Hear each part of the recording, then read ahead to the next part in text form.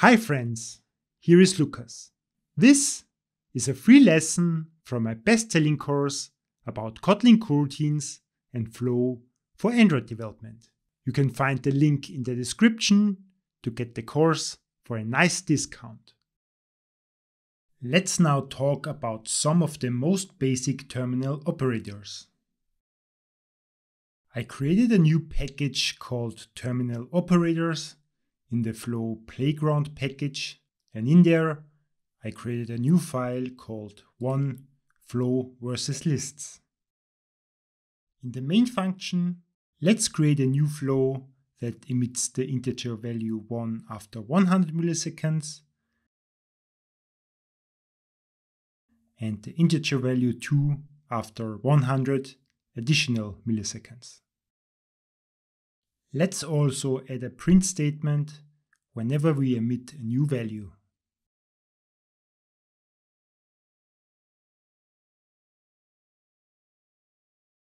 So when we create a new flow with the flow builder, no code is actually executed.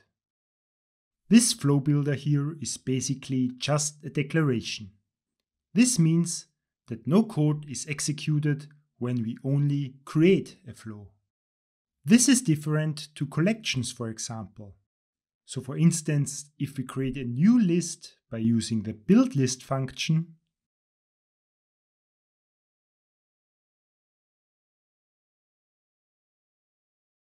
and also add print statements whenever we add a new item to the collection. And when we now execute this code, you can see that these print statements in the flow builder are not executed because they are not printed in the console on the right. So this means that the code in the flow wasn't executed. On the other hand, as you can see in the console, the code when building the list was executed. So a list was built and the two elements were added. So as you can see, by only using a flow builder to create a new flow, no producer code is actually executed. But when we create a collection with build list, the builder function code is immediately executed. In fact, it wouldn't even be possible to execute the code in the flow builder, because it calls two different suspend functions, delay and emit. And of course, these suspend functions can only be called from a coroutine, but right now we are in a regular main function and not a coroutine. So this code simply can't run on its own. But how can we execute the flow builder code now? We can achieve this by calling a special operator, a terminal operator, on the flow. And the terminal operator that we already know is the collect operator. So let's copy this file and create a new file and call the new file toCollect. And in this new file, let's remove the code to build the list again. And instead, let's take the flow and let's call the terminal operator collect in order to execute the flow builder code and to receive the items of the flow. And again, there is a problem and we see this familiar error message again. And it says that collect is a suspend function and we have to call it from either a coroutine or another suspend function. But why does the collect function need to be a suspend function? As mentioned before, it is possible to call suspend functions from flow builders. And so, every flow needs a coroutine in which it can be executed in order to be able to call these suspend functions. So if we want to execute the flow builder code, we need to call a terminal operator on the flow. And since every terminal operator is a suspend function, we need to call it from a coroutine. And this coroutine is also the same coroutine in which the code of the flow builder will be executed. So let's now simply use the simple coroutine builder run blocking to create a new coroutine and then collect the flow in there. And when we now run this new example here, you can see that the code in the flow builder is now executed since the two print statements, emitting first value and emitting second value, is printed out. The coroutine that we created with run blocking here will suspend until the flow completes. So basically when the complete flow builder code was executed. This means that if the flow actually never completes, this program here would actually never finish. So if we, for instance, add a while true loop to the end of the flow builder,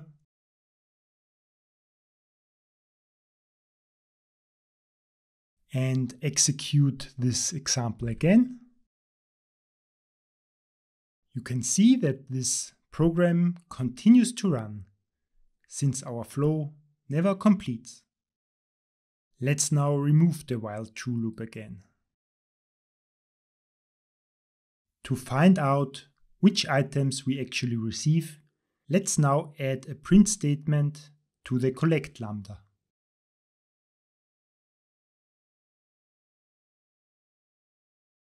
And when we now run this example again, you can see that the previous example is still running, so we have to stop this one and rerun the new one. You can see that we receive both of the emitted values in the collect block. Now, of course, there are also other terminal operators than collect available. For example, there is first, which returns only the first emitted value. So let's create a new file 3first. And instead of collect, let's call first. Then let's assign the result of the call to flow.first to a new property called item. And let's print out this item. When we now run this small example, you can see that with first we receive the first emitted value, and this value is then printed out in the console. What's interesting here is that not only is the second value not received, it also didn't get emitted, because emitting second value is never executed and never printed out. And this is because by using the terminal operator first, the flow gets cancelled once the first item got received. If the flow wouldn't emit any items, a call to first would throw a no such element exception. To avoid this, we can simply use first or null. In this case, null will be returned if the flow doesn't emit any items. Another option is to pass a predicate to first. For example, we want to get the first value that is bigger than 1. And when we execute this code now, you can see that both the first and the second value is emitted, but only the second one is received.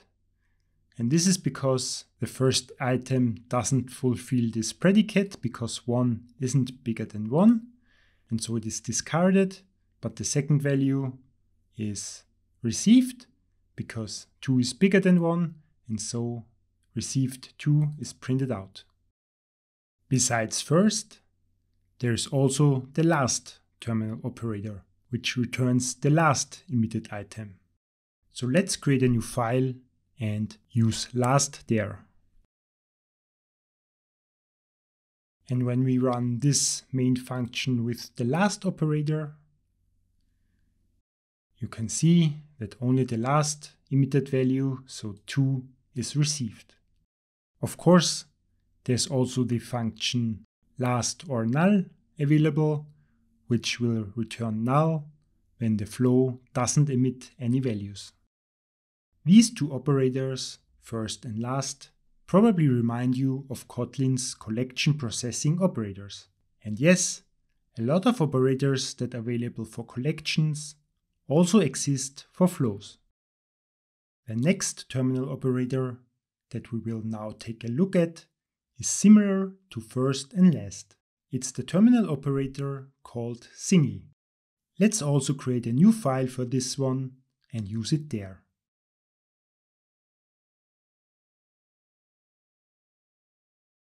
The single operator will return a single item, but only if one, and that means exactly one, item is emitted. So in our code here, since we are emitting 2 items, when we run the code,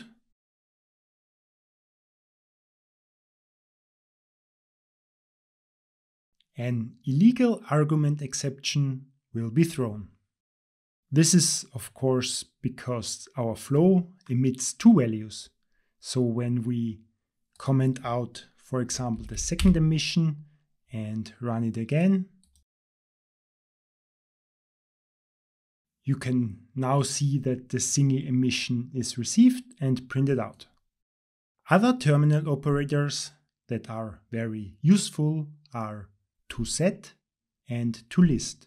Let's also create a new file for them.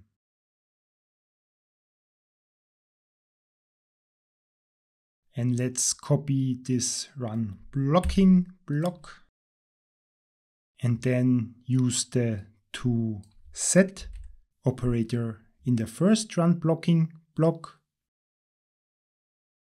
and toList in the second run blocking block.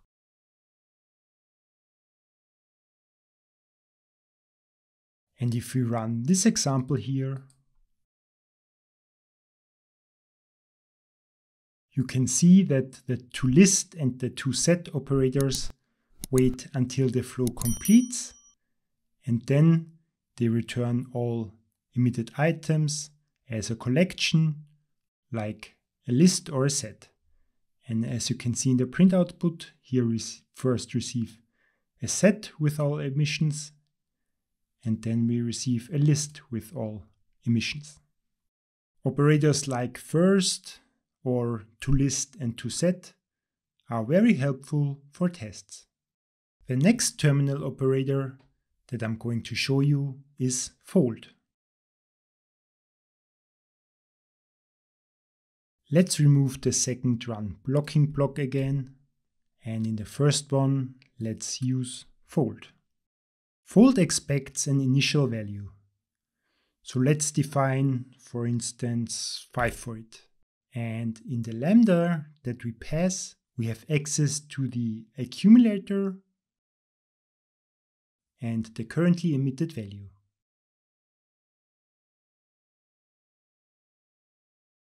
The fold operator is very similar to the reduce operator.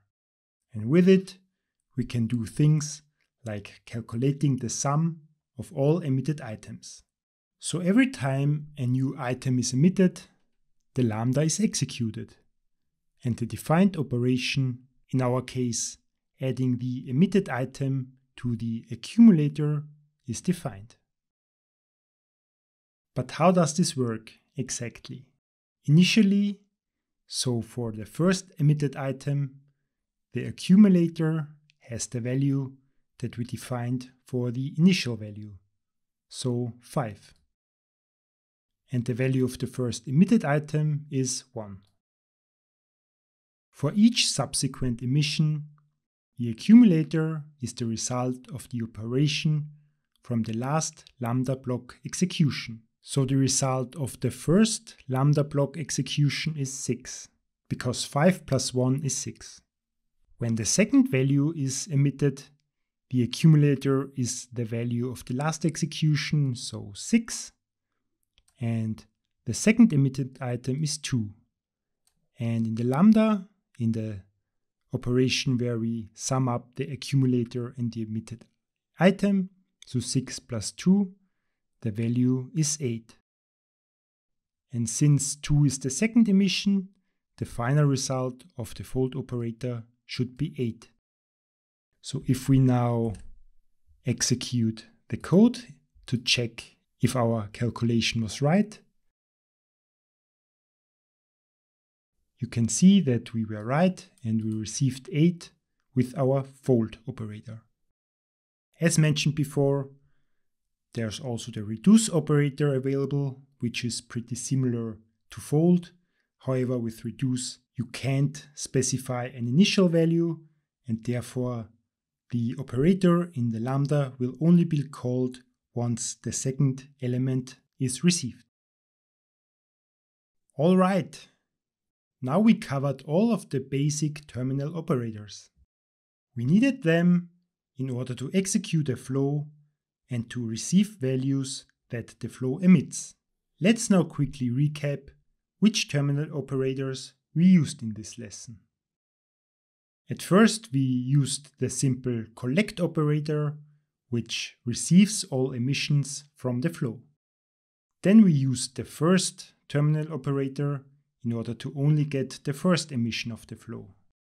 Similar to the first operator is the last operator, but instead of the first item with last, we get the last emission of the flow. The single terminal operator returns a single emission of a flow, but only if the flow emits a single value. Otherwise, if the flow emits no values or multiple values, an illegal argument exception is thrown. Afterwards, we took a look at the toList and toSet operators, and these operators wait until the flow completes, and then all the emissions will be returned as a list or a set. Last but not least, we had a look at the fold and the reduce operator, and these are useful in order to perform operations like summing up all of the emitted items of a flow.